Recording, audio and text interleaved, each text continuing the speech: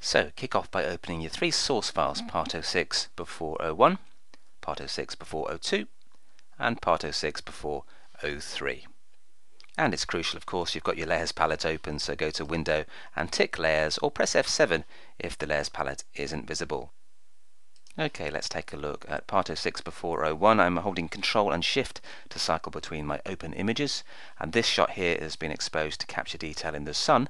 Let's go and have a look at Part 06 before 02, and here we have exposure for the landscape, but the sun is really overexposed. So we're going to use layer masks to blend the two shots together to get the correctly exposed sun and the correctly exposed landscape.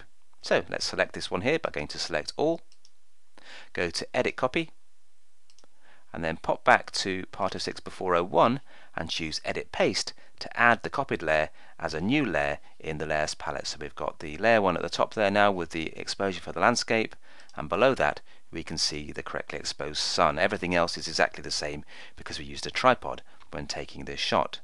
So to mix the two together, click on layer 1, add a layer mask by clicking here, and there you have a white mask which is controlling the corresponding pixels and making them completely solid. But when we start to put a black brush on the mask, we'll start to reveal detail from the background layer below. So let's grab the brush, choose a nice soft edge brush, something like that should do the trick. 600 pixels is going to be good. Make sure the opacity is at 100% to make a nice black brush, and then just click on the mask to select it and start spraying. And as you spray the black strokes, you're making a hole in the corresponding pixels in the adjacent layer there, and that allows you to see the sun on the layer below. So something like that should do the trick at revealing the sun.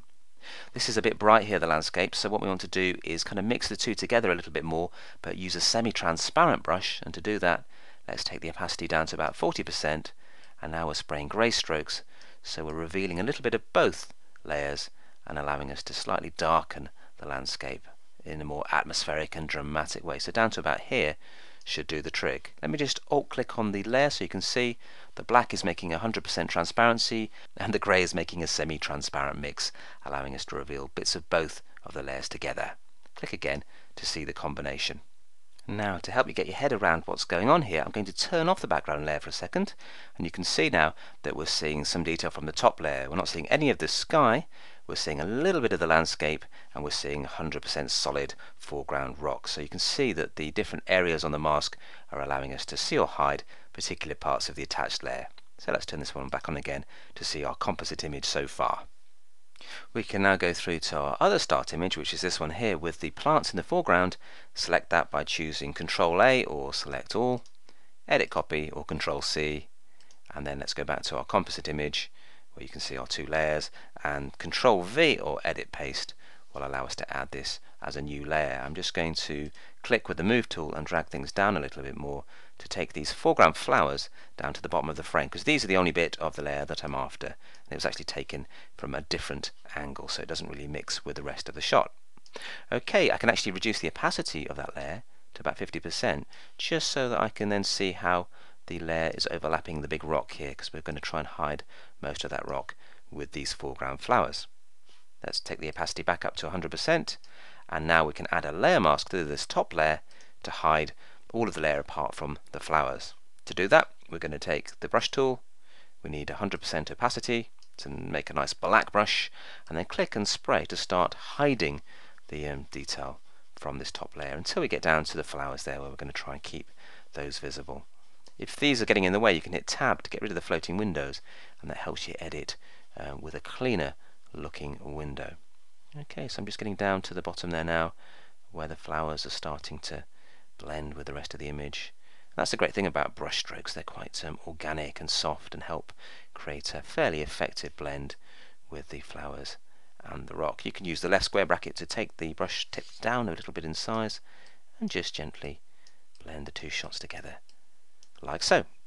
Let's hit Tab to get the floating windows back up. So we've masked this top section here to actually just reveal the flowers in the foreground, but they're a little bit underexposed. So what we're going to do is create a new adjustment layer by clicking here, choosing Levels, and then we can brighten up the midtones by dragging this slider to the left to around about 1.39.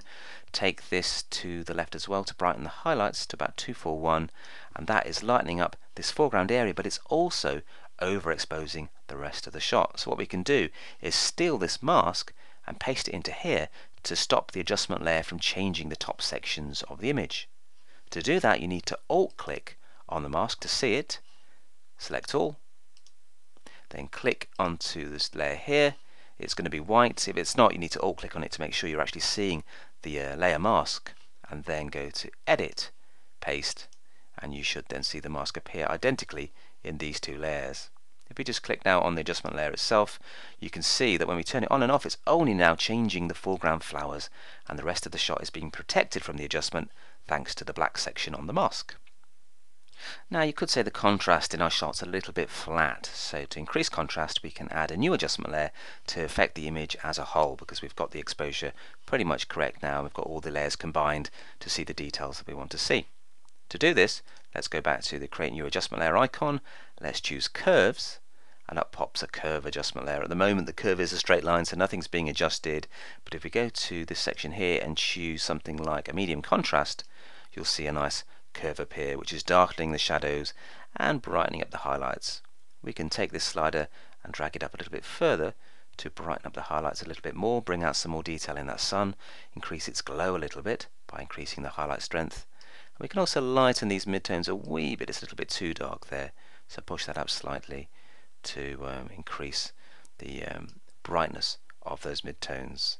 So you can see the output is 77, the input 73. If we click here, you've got an output of 212 and an input of 165. So if you get the numbers similar to these, then you should get a shot that looks very similar to our final version. And finally, our sunrise is looking a little bit too cold, but we can warm things up with yet another adjustment layer. So if we go down to find the photo filter option, we can then choose a warming filter. Let me just turn that off to show you the before, turn it on again to show you the after, and you can see that the golden glow of the sun is now being enhanced and spread out into some of the blues in the sky. So that's just a nice way to finish things off. So you can see that layers and layer masks are very powerful ways to selectively combine the different content of various images together to create a cool composite like this.